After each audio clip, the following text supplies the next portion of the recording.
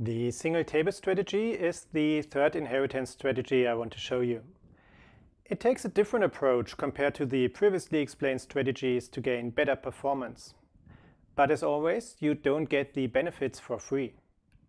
As you might have guessed from its name, the single table strategy maps all entities of the inheritance structure to the same database table. It allows you to share attributes and their mapping definitions, and also to define polymorphic queries and relationships. In contrast to the previously discussed table per class strategy, the single table approach can do this with simple and fast SQL statements. That makes it the fastest inheritance strategy available. But it also has a huge drawback.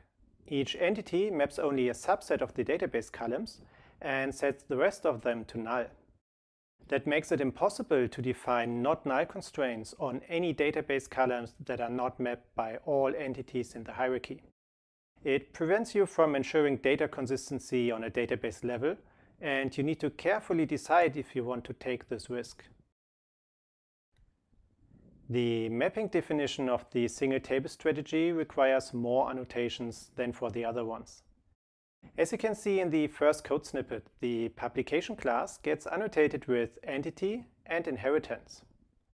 Inheritance defines the inheritance strategy and sets it to inheritance type single table. You can also provide a discriminator column annotation. When you persist multiple entities in the same database table, you need to store additional information to distinguish the different entity classes. That is done with the discriminator column that contains a different value for each entity class. The discriminator column annotation allows you to define the name of this column. If you don't provide it, all JPA implementations will use the default name dtype. If you want to comply with the JPA standard, you also need to add a discriminator value annotation to each subclass. It defines the discriminator value for this specific entity and is optional when you use Hibernate.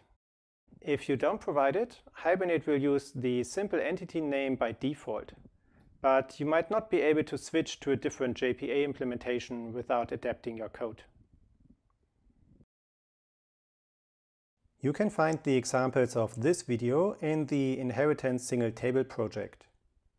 As in the previous videos, let's first have a look at the mapping annotations. Here you can see the publication class. You know the annotations from the previous slide. The inheritance annotation sets the inheritance type to single table, and I tell Hibernate to use the column publication type as the discriminator column. The book and blog post classes can now define their discriminator value or rely on Hibernate's default and use the simple entity name. As you can see here, I prefer to set the discriminator value for each entity and not to rely on proprietary Hibernate features. Okay, let's have a look at some examples and see what kind of SQL queries Hibernate generates with this inheritance strategy. I select all book entities in the test load book entities method in the test single table class. That is a simple query in JPQL, and it should be the same in SQL because all entity attributes are mapped to columns in the same table. As expected, Hibernate selects all columns mapped by the book entity and uses the discriminator column to select only the records of book entities. Polymorphic queries became quite complex with the inheritance strategies I showed you in the previous videos. That shouldn't be the case with the single table strategy. I prepared such a query in the test load publication entities method.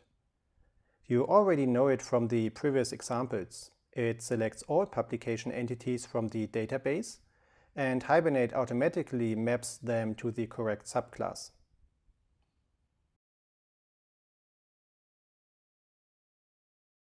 You can see the query here. It's as simple as you hopefully expected it to be. All subclasses are mapped to the same database table, and Hibernate just needs to select all columns and map each record to an entity. It's the same when Hibernate retrieves a relationship to the publication entity from the database. I prepared an example for that in the test author with publications method. You can see here that I just select the author with ID 1 from the database and then call the getPublications method to get all related publication entities. Hibernate will get the related records from the publication table and cast them to the correct subclass of the publication.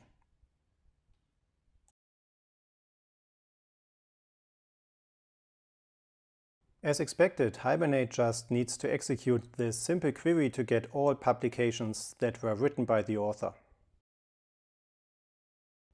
The two main advantages of the single table strategy are simplicity and efficiency. This strategy provides the best performance, especially for polymorphic queries and relationships. But you don't get the performance advantages for free. Storing all entities in the same database table prevents you from using not-null constraints on columns that are not mapped by all entities. You need to decide for your application and table model if this increases the risk of data inconsistency and if you want to take it to get better performance.